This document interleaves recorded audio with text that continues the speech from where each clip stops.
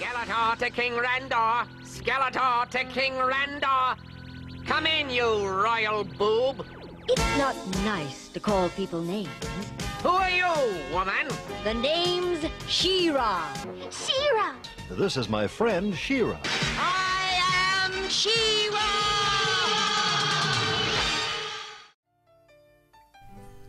In the early 1980s, the Mattel Toy Company had a huge success with their Masters of the Universe toy line. The toys were so successful with young boys, it led to comic book adaptations, storybooks, and before long, an animated series. Produced by Filmation Studios, He-Man and the Masters of the Universe told the story of Prince Adam, who through a magic power sword transformed into He-Man, the most powerful man in the universe. He-Man protected the planet Eternia from the evil of Skeletor.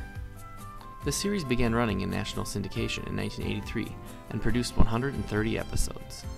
Wanting to reach out to a female demographic, Filmation president Lou Schiemer approached Mattel about creating a female counterpart to He-Man named She-Ra, Princess of Power. The creative staffs of both Filmation and Mattel collaborated on the backstory for She-Ra and her alter ego, Adora. Adora was to be Prince Adam's twin sister, who was kidnapped as a baby by the evil Hordak. Hordak brought Adora to Etheria, a planet under his fascist rule.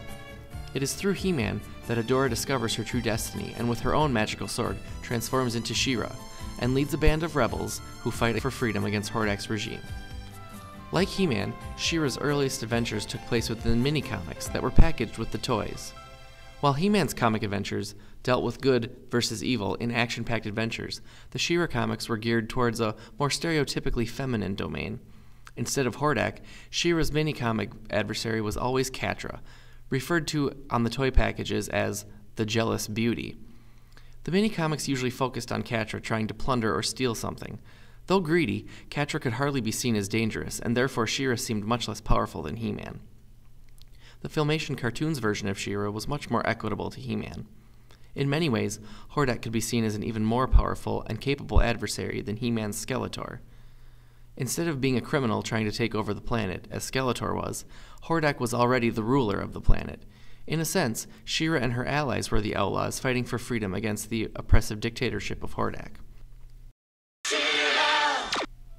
Now that we have looked into She-Ra's background, I would like to show you why I think she, as an artifact, is a good representation of several types of feminism. According to Judith Lorber, liberal feminism aims to make all aspects of life more gender neutral. Lorber points to several causes of gender inequality that liberal feminism aims to change. The main ones that relate to She-Ra are gendered socialization of children, and the divisions of work into men's jobs and women's jobs. She-Ra the toy was able to break through a bit of this gender separation. To understand this better, we must first look at the assumed differences between a doll and an action figure. According to Anna Wagner-Ott's Analysis of Gender Identity Through Doll and Action Figure Politics in Art Education, manufacturers who make toys make gender. They produce images to be used by specific audiences and to be played with in specific ways. For most children, dolls such as Barbie are strictly for girls. They have rooted hair that you can brush and cloth outfits that you can change. Their accessories, according to Wagner-Ott, may have taught girls how to beautify themselves, how to care for baby dolls, and how to play house. Action figures, on the other hand, are usually equipped with an action feature, and their accessories tend to be weapons instead of articles of clothing, that lead towards adventure play instead of fashion. Though the toy version of She-Ra was still referred to as a doll on the packaging, the She-Ra figures usually had an action feature similar to the He-Man figures, along with rooted hair and changeable clothing. She-Ra figures included a brush along with a weapon. While I noted earlier that the toy version of She-Ra took a lot of the emphasis off of action and adventure, I could also argue that the She-Ra toy line was able to blur the lines between doll and action figure. She-Ra was enough of an action figure to make it okay for boys to play with, while she also brought interest in adventure to girls. In Jackie Marsh's article, But I Want to Fly Too, Girls and Superhero Play in the Infant Classroom, Marsh argues that many girls do not pursue active roles in adventure play due to the lack of representation. Good girls simper and whimper and, if they are pretty enough, gain the romantic attention from the heroes. Marsh also adds, this lack of interest may be related to the fact that the female superheroes are generally located in patriarchal sites of power struggles. Marsh's analysis showed that when a group of young boys and girls were allowed to play in an area where they were shown images and text that portrayed women in active adventure roles, the girls' interest in adventure play gradually increased and even surpassed that of the boys. The experiment shows how children can learn and respond to gender roles based on the media they are exposed to.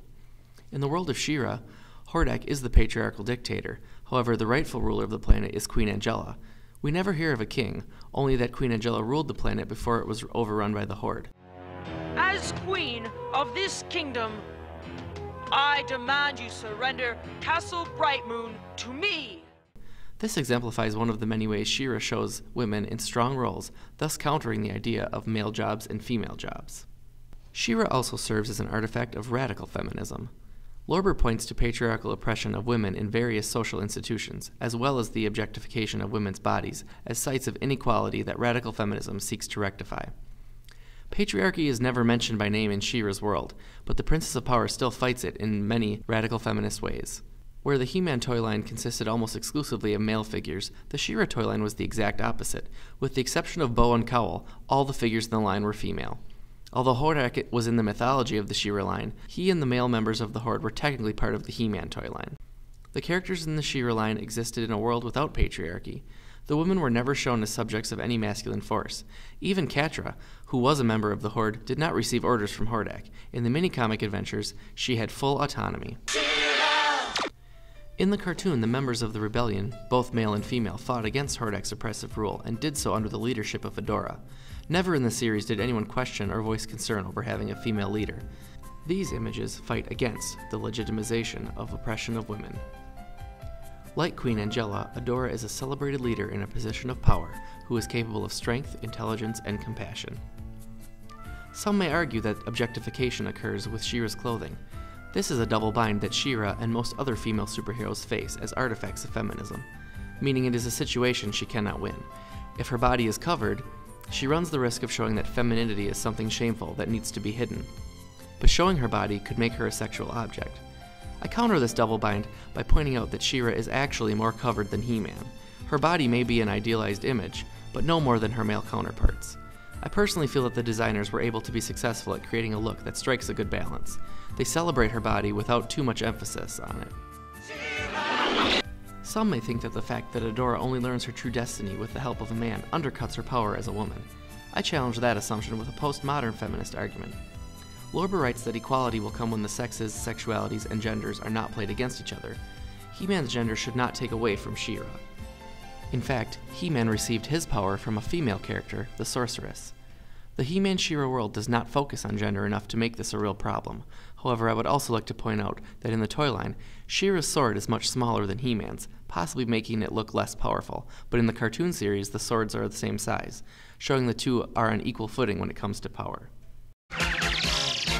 These examples show how She-Ra is a useful artifact of feminism, but now let's look at her as a positive image that goes beyond feminism to a positive humanist icon, and specifically her importance to the LGBT community. She-Ra is able to serve as a metaphor for real-life situations, just like most fiction.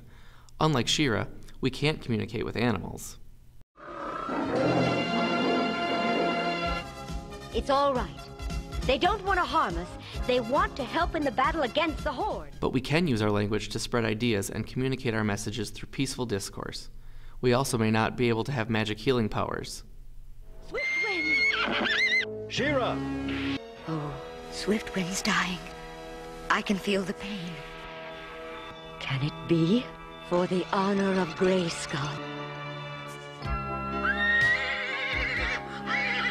Thank you, my friend. But we can try our best to help those who need it. It would be difficult and exhaustive to look at all of the qualities that make She-Ra a positive image, but let's look at her compassion and her confidence as a character facing many challenges. She-Ra shows compassion even to her enemies. In the episode, My Friend, My Enemy, Hordak is poisoned by Skeletor and Catra. She-Ra discovers that the only cure for Hordak is to have someone who cares about him cry for him. She-Ra never even questions her duty to help him. She-Ra struggles to bring him to his former teacher, Noah. But even after the long journey, Noah refuses to cry for someone as evil as Hordak. Once he was powerful. Now he's alone, abandoned, unloved. It's sad, and it's wrong. Help! Somebody!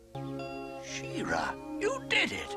Your tears cured Hordak. You've helped me to remember what true kindness and understanding are. She-Ra not only shows her own compassion, but inspires it in Noah and the audience. I'll stop her. All right, that's it. No one around here knows how to treat a lady.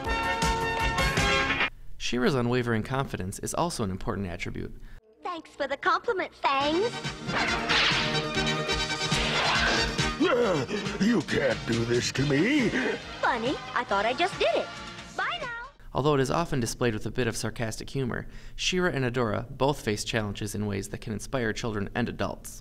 Oh, don't fall all over yourselves getting to me. And if we chuckle a bit, Is this how you get girls to fall for you, Hordak? all the better. To show how She-Ra has a positive message for LGBT youth, I'm going to focus on the episode Stone and the Sword. During a battle with Hordak, She-Ra's sword is damaged. Without this stone, my sword has no powers. I can't become She-Ra.